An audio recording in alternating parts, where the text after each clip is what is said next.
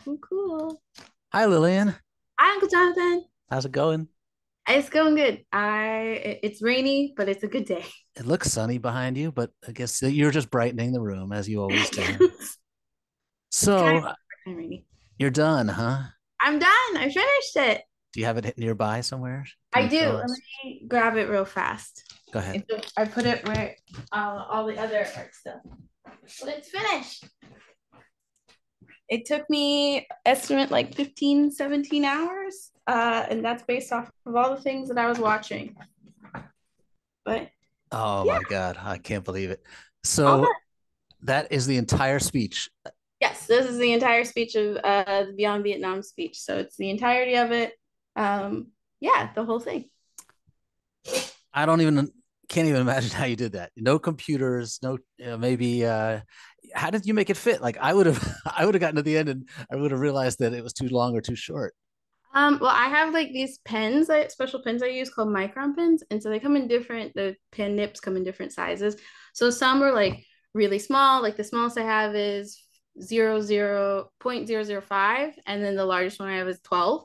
And so that kind of helped with making the small things. But also, it was just a lot of like zoning in to one section and then writing really small letters, as small as I possibly could, but they're still kind of legible. So I listened to a lot of podcasts and watched a lot of documentaries and stuff, and just kind of like started zoning out as I was making this. Wow. I still don't think I would have known how to make it fit. Like you must have just had a sense for how big to make the words and how much room you had to work with. And what if it was a shorter speech than or a longer speech? Kind of. I mean, I've mostly had the speech pulled up on my iPad. Half of my iPad screen had the speech, and then the other half has just the photo, the reference photo I was working from. And so as I wrote down different sections of the speech or got through with like different paragraphs, I cross it out in the Notes doc app that I have.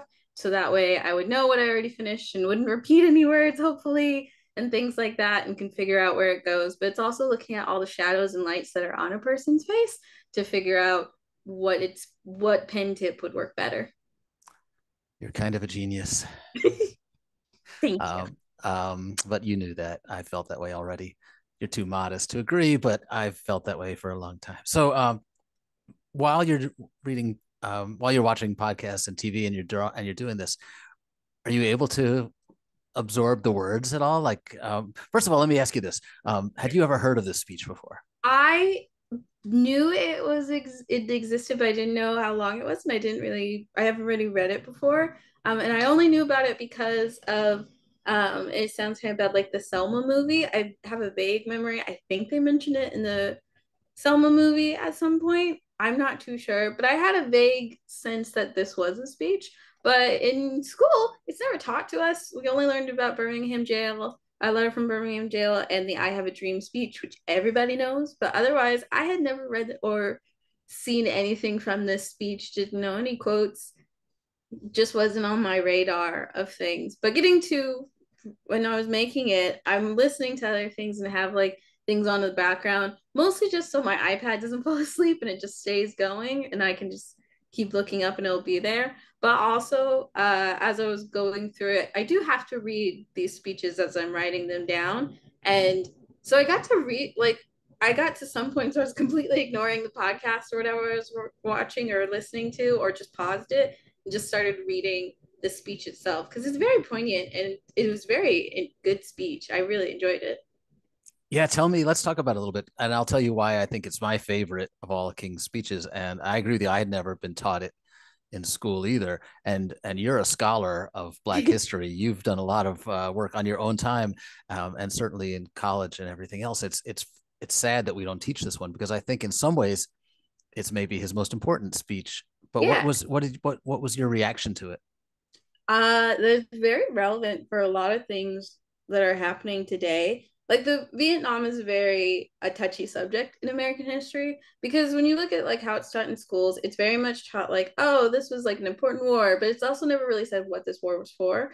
I honestly don't know that much about Vietnam, but I do know that also it's taught where people are like, it was a really important war, we did fight it, go our troops, but then on the other half, you have people who are like, we had no business being there. So there's one side or the other. Sometimes it feels like when you look at the Vietnam War. But then with this speech, King is clearly making a statement that he is on the we should not be a part of this. And he's making a lot of good points of the fact that we're sending these black and brown soldiers over there and they're not getting the respect they deserve over here, but we're willing to just send them over there to kill innocent people and to have them come back traumatized. Like, it's not okay for us to be doing that. We need to fix stuff at home before we try to fix things in other locations. And so he's very poignant with that, but it also, like with today, it goes really well with kind of thinking about like our involvement in the Middle East. Like, we don't have no business there. Or thinking about just like all the different, like all the conflict that's happening. And he talks about how like we can't just fighting a war for peace will not bring peace, and it will just bring more turmoil, which it goes really well with a lot of things of how a lot like with the political parties, how people will say like we need to fight, or even like the whole argument of guns and gun legislation and how we should have guns. I went to MSU, and so we just had the shooting on Monday. That was really fun for me to freak out that my friends were maybe killed or shot. And there's this mural at MSU called The Rock, and it's near where my old school was, the art school. And people just paint a mural in there. And so after the shooting, there was a mural that said MSU strong. People were leaving flowers. It's a very important rock for the university. And someone had come along and painted over that and said, let us protect ourselves and carry firearms on campus. And I understand what they were trying to do, but at the same time, it's kind of like with this speech where King's like using violence against violence to try to enact peaceful change will do nothing. And luckily, that message is now cover up and it honors the three victims of the shooting. But it's, yeah, his whole speech is very poignant for things that are happening today. And you can make like all these different connections. I really wish we taught about it more. But who knows?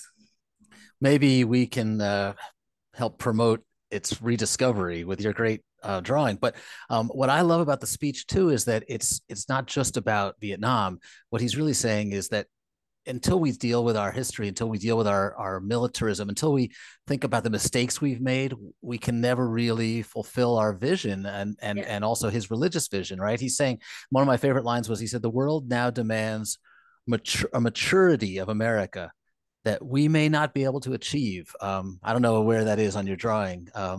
Is Probably it? somewhere like on the cheek, one of his cheeks, I feel like. I love that. Uh, but I thought about that for a while when he's saying we demand a maturity of America, and I think what he's saying, I'll be curious to see what you think. I think what he's saying is that we have to be mature enough to recognize when we've made mistakes, Mm-hmm. mature enough to realize that we have a history that we don't have to be proud of, that there are things that we've done wrong, and then we can atone for those things and we can move on. But if we keep picking fights and if we keep treating other people, other nations, the way we treated the slaves, the enslaved people, if we treat them the way we treated people in the 60s when King was around, and we're not getting any better, then we're not maturing. Yeah, you're not making any progress just by saying, well, it happened and it doesn't matter anymore. And that's like essentially a big part of what I think his speech is trying to say, and what like a lot of activists and myself included are trying to do. As you said, I'm a Black historical artist, so all my stuff is about Black history. Which means I have to look at like the things that are really wonky and kind of messed up about our American history. And I'm specifically doing it for Black people, but in doing so, there's not a lot of visual references that I can pull from for that. So it's a lot of my trying to figure out what this would have looked like as someone who's never lived that experience or dealt with these things. And yeah, him saying that America has to be mature. We're not even mature today. There's a lot of with like the whole like Congress people who are against CRT and stuff, that is a level of immaturity that I think that Dr. King was warning us about. Yeah, you know what? That's like this. It's like putting your fingers in your ears. Yeah. I So they're can't hear just you. not listening. That's And if really they don't mature, listen, right? you're not going to learn or grow. And you can see it with how some people act even today and how they get very frustrated and won't have like civil conversations with a person about history that maybe makes them uncomfortable. It's okay if it makes you uncomfortable. It makes me uncomfortable to have to read a lot of the things that I have to read in history. I don't relish in the fact that I'm learning about how what people who look like me were treated as less than, but I understand the importance of doing that. And I think Dr. King, he definitely did too, but he is trying to just bring to people's attention that if you don't talk about these things, if you don't start to look into this history and these problems, you're not going to really make any change. And yeah, you're just going to be a really big immature child for a long time. So this speech was April 4th, 1967. And I think a lot of it had to do, King was really criticized for talking about Vietnam. People said, "Stay in your lane, Dr. King. Stick to Selma and Montgomery, stick to voting rights." But what he said was that, after going out and seeing the riots in Los Angeles and seeing the way he was treated in Chicago, my hometown, and a place that your family has roots. Um, Yeah. he felt like he couldn't remain silent about Vietnam. How could he speak out against the violence in Los Angeles in the riots? How could he, if he wasn't speaking out about what he called the greatest perpetrator of violence in America, the U.S. government? Yeah. The greatest perpetrator of violence in the world at that time, he said. So it was like this deep philosophical decision for him, right? It would have been much more prudent. He would have gotten in a lot less trouble. He could have been much more effective, people thought, if he just stayed with what he was already doing. But it wasn't right, and he was mature, right? He He was mature understood. enough to see that it wasn't right and he did have to speak on it. And he talks about it in the speech where he's like, they're asking me why I'm even talking about this. And I should just stick to what I know as a minister. Da, da, da. But the thing is, like, with this speech and with him talking about it and being an activist in general, you do again have to go into places that are uncomfortable for you. And with Dr. King willingly talking about Vietnam, which even at that time is was very contested and was very it's still a touchy subject. Even today, there are people who are like very upset about Vietnam and all these things. And the veterans of Vietnam did not receive the same reverences in the world, but the same like celebration as other veterans of other wars that we fought in, just because they were forced to go fight in that war for the most part with the drafts and things like that. But King being willing to speak on it, he is continuing to be an activist and he is essentially spreading the word of God and trying to bring peace. And I feel like it's very interesting to see how people react very negatively to that, especially with like a lot of times with war and stuff, you say, well, it's for the greater good or it's for God, and He's given us the tools to be able to do this. And King is bluntly saying, no, this is definitely against what the Bible is saying, and we should be trying to help them. And honestly, we have no dog in this game because we can't even help ourselves quite yet. Yeah, and what I love about it is that it's really tying together everything he believed in, and he's saying that it was never. And there's this painful phone call that we can read because the FBI was tapping the phones of his office, his home, and his allies. And there's this painful conversation right after the speech where one of his best friends and advisors says to him, "I didn't like the speech. It didn't sound like you. Um, you know, I felt like you were reading someone else's words. It just didn't sound right for you." And King says to his dear friend, "Haven't you known me all along?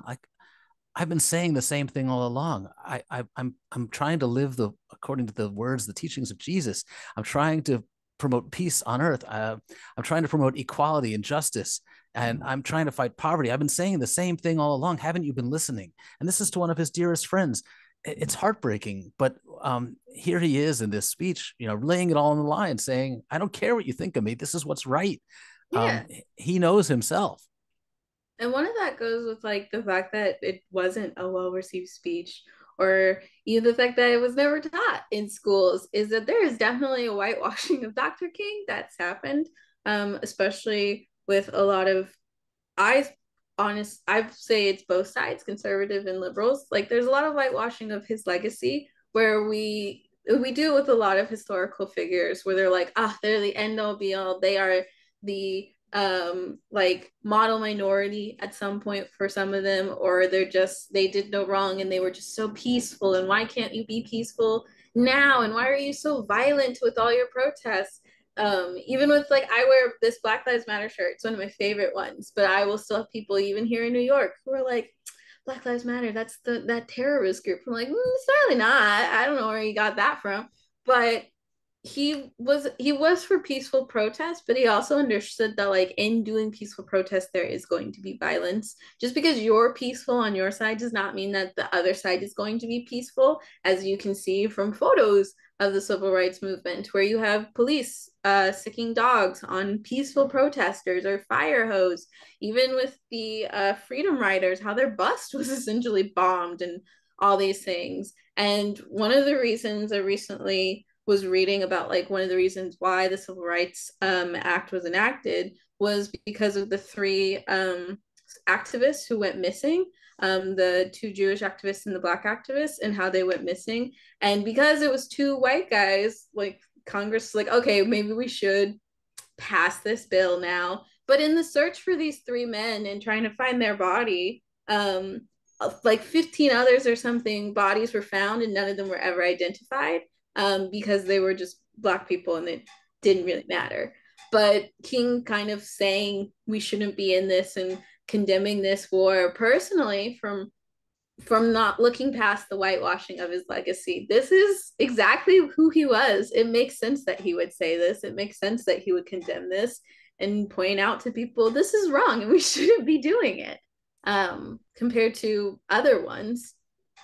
Yeah, I like what you say about the whitewashing, and I think it's really true. We talk about the letter from the Birmingham jail, and we talk about "I Have a Dream" and content of our character. But even in "I Have a Dream," we forget that he called for reparations, that he Yeah, attacked police brutality. We just pick and choose the quotes that we want to use, and some of that goes back to the original time when the speech was made, because the white news media, most of the they can white, pick and they choose. picked and choose which quotes they wanted to use. But even now, we're still teaching the easy parts, and the parts that don't really push us out of our comfort zone. Yeah, and we should push ourselves out of the comfort zone. And like there towards the end of his speech, he calls for a positive reevaluation of like the values, in the way of making the United States better. And when he's saying like you're going to be uncomfortable having to do this, no one wants to reassess their values or try to figure out how we must not engage with these anti-communist things that are actually tearing us more apart and making us do terrible acts on the behalf of quote unquote justice. In like him calling out that, I when I was reading it, I was like, yeah, we really need to do this again today, and calling back out and reevaluating our values and what we what we mean and what we say when we try to support something. He's kind of in a way calling out like performative activism, which I really enjoy, especially as someone who sees a lot of performative activism. Like I'm on social media, I have TikTok, I see it all the time where people are just really performative and being like, I'm totally an activist or hashtag Black Lives Matter, but like they're not doing the things that they should. And I also see this as someone who's a museum educator, and museums are a great example of institutional like disenfranchisement or injustice or racism, and just how museums in America specifically were built. And a lot of times I have to call out museums that I've worked at and say, you are being performative with your activism. One of the museums I worked at, they were very insistent that they were meeting their diversity quota and social justice and action quota by only collecting from people who had been incarcerated, or only having exhibitions about mass incarceration, specifically for brown and black and even women populations. Which, yes, we do need to talk about mass incarceration. That is a problem. But when that is the only thing you look at, or how a lot of museums, when they talk about Black history, they will talk about the trauma of Black history and the sad things, that is performative. Black history is not all sad. It's actually pretty cool and pretty fun. Uh, but a lot of people, you have to call them out. And for that museum, I had to call them out. And it was like, you can do more for talking about like BIPOC experiences than just talking about mass incarceration. Because not all of us went to jail, know someone who went to jail, or have gone to jail. That is a stereotype. Um, they didn't realize that, and then I left, so I did not help them with that unless they want to pay me for it. But it's one of those things where his speech, like I said, just had there were a lot of points where I was like, this is important and this is important as I was reading through Yeah, it's a long speech, and you can tell that from your drawing. But it it. covers a lot of ground, and it it's really proposing a revolution in values. It's proposing that we think differently, be better, and just stop and ask ourselves if we're on the right track. And I think he's saying that we're not. That we're we're becoming more cynical. We're becoming more divided, and I shudder to think what he would say if he saw where we are today. But he's giving us a roadmap in this speech, so I'm going to try to let's wrap this up on a positive note. Like, Yeah. did reading this speech and writing it out, and spending all these hours with it, did it give you any hope? Yeah, I mean, it made me gave me hope of seeing that like this isn't just a new thought that a lot of people have of like we need to reevaluate that this has been a thought, and he took the time to write a very well thought out speech that talks about this. But at the same time, it made me think about I work with kids a lot. I work with itty bitties, which is like 0 to 6 for me. And they are very thoughtful children about these things. We have to have conversations in the art museum about like, well, how did this piece get here if it's from China and like 2,000 years old? And I'd be like, okay, well, people took it. That's not to say that it's stolen, but it was at one point, and kind of talking to the kids about that. But they have a lot of, they're like reevaluating things, even with the teens that I work with at the museum. The teens are definitely like the newer generation, alpha or whatever they're called. They are definitely showing me that they, even if they haven't read King's Speech, which I feel like if they did, they would take this and run. But even if they haven't read it, that generation, the younger generation, is definitely reevaluating things. And even my generation as a millennial, as we are more so being seen in like Congress and the Senate and the House and all that stuff, we are also taking these things into consideration and calling for that big reevaluation. So I feel like it took a while, but in general, I feel like a lot of people in America are starting to do what he's saying in this speech, which is just reevaluate ourselves and figure out, is this really what we want to be? And are we really that mature? Or do we have some growth to go? So it was a very cool speech. I definitely have been telling all my friends about it as I've been working on it. Because none of them knew about it, of course, as well. And I feel like if I had read this, like when I was in school and reading Birmingham Jail, the letter from Birmingham Jail, or even I Have a Dream, I was bored with those speeches just because I heard so much about it, and I was like, I don't want to read this again. It seems boring. I don't really care. But this one, I was not bored with it, and I feel like if we read it in schools, I think more kids would do what he's saying and use his actual roadmap. That's awesome. So get the sticker and read the Yes, sticker with a magnifying glass, then go read, yes, or just read the speech as you admire the sticker on your laptop. Maybe read my book too if you feel like it. it's And gonna be a good book. I wanted to say that you, Lillian, and your sister and my children give me hope that we can mature, even if my generation hasn't matured very much. Thank you. Thanks again, Lillian. I'm so happy to have been a part of this, and I can't wait to get my sticker. Yes, I can't wait to get my book. All right, it's a deal. Bye. Bye.